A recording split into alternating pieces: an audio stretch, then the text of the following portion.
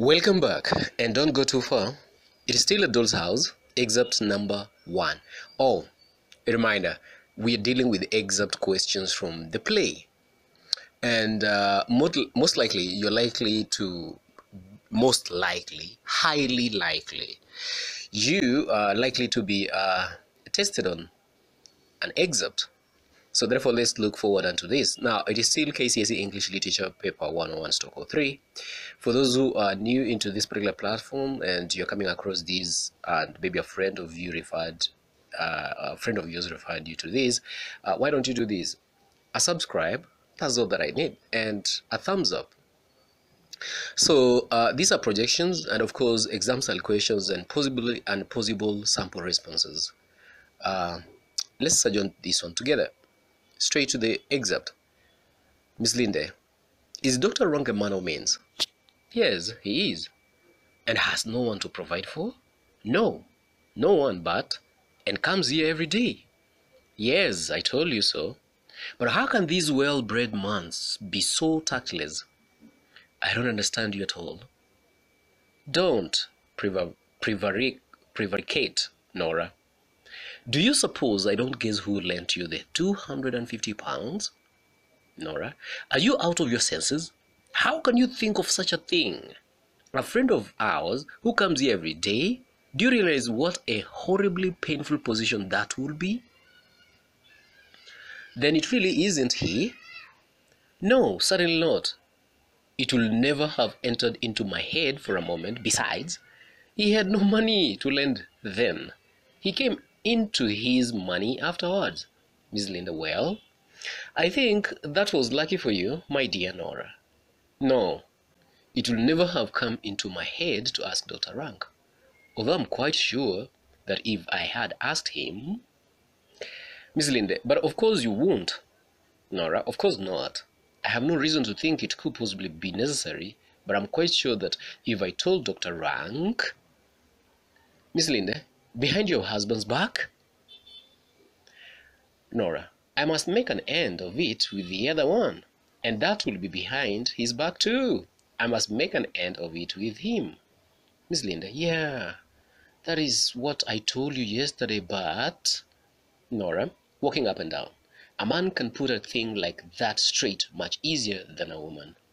Miss Linde, one's husband? Yeah. Nora, nonsense, standing still. When you pay over debt, you get your bond back, don't you? Miss Linde, yes, as a matter of course. Nora, and can tear it into 100,000 pieces and burn it up. The nasty, dirty paper. Mrs. Linde looks hard at her, lays down her sewing, and gets up slowly. Nora, you are concealing something from me. Nora, do I look as if I were? Miss Linde, something has happened to you since yesterday morning. Nora, what is it? End of that particular excerpt. Good students. Now, quickly without wasting time, let's just go straight to the exam style questions and possible sample responses. Now, question 1 is usually placing the extract in its immediate context rather. But in this case is what happens immediately after this excerpt. Sometimes they'll tell you what happens before and what happens after. And in this context, or in this part here, we have what happens immediately after this excerpt. Now, this is when Torvald comes on, and Nora tells Christian to go to the children, for Torvald cannot bear dressmaking. Nora manipulatively tells Helmer that she has been missing him. Torvald thinks that the dressmaker has been around. Now, question 2. Discuss any 2 issues brought out in this excerpt. Now, there is materialism. Nora thinks of a rich admirer who leaves money to her. Mrs. Linde believes the story, yet such a man does not exist. Mrs. Linde inquires whether Rank is a Richman.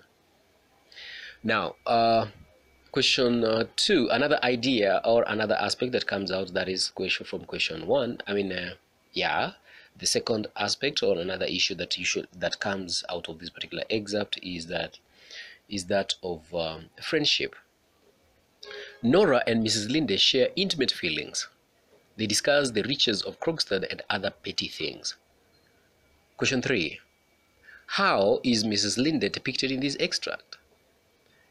She's depicted as materialistic. She's concerned with Nora's imaginations about a rich man. The imaginations are mere imaginations, yet they raise a fuss. She wishes to benefit financially from rank if he has no one to provide for. Another way in which Linde is depicted here is that she is inquisitive. She inquires so much from Nora, the riches of rank, the false admirer, where rank takes his money, thinks Nora was lent money by rank. Now, question number 4. In which ways does the playwright use dramatic irony in this excerpt? Remember in the previous video, good students, we've talked about different types of irony. Talked about situational irony, verbal irony, and dramatic irony. So if in case you missed this part, why don't you just go back and go through that particular work and better yourself before you sit for the exams. So dramatic irony in this excerpt, readers, as now we know that there is nothing like a rich admirer but only mere imaginations, yet Mrs. Linde does not. Mrs. Linde thinks rank gave a loan to Nora, yet the reader, as that is, knows it is Krogstad who lent money. Mrs. Linde does not know about the bond Nora talks about, yet the reader knows that she talks of the loan she gets from Krogstad. Question 5.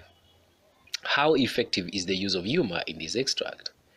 It is comical when Mrs. Linde believes that Nora has an old rich admirer who will leave money, or who will lend money to Nora after his death, or who will leave money rather to Nora after his death. Mrs. Linde misinterprets the imagination and it raises a fuss. This lightens the stage. Now, question 6. From this excerpt, Helmer is hardworking. How is this character trait brought out elsewhere in the play, and how does it complicate the drama? 3 marks. He overworked himself in the past. He fell ill. Doctor advised that he should be taken south. Nora borrows Krogstad some money to take him for a trip. Later, Krogstad raises issues with the loan. There are 2 questions, the good students, that I've taken out. Those questions have to do with the divination of terms, and that is usually question number 4. You'll be asked to give the divination of, or the first part they have been used, some words, vocabulary for effect, and also another one is grammar.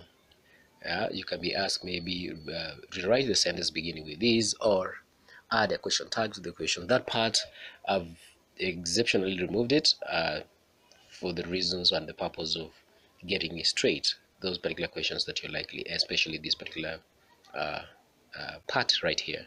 Now, in case you feel like you want to go through the video, you might just maybe review it or revisit it again, or rewind, or pause in between the lines and jot down things that you think they are important and they're very much effective as far as your studies is concerned. And for now, I just want to say adios, and then let's meet very soon. Very soon. Good day.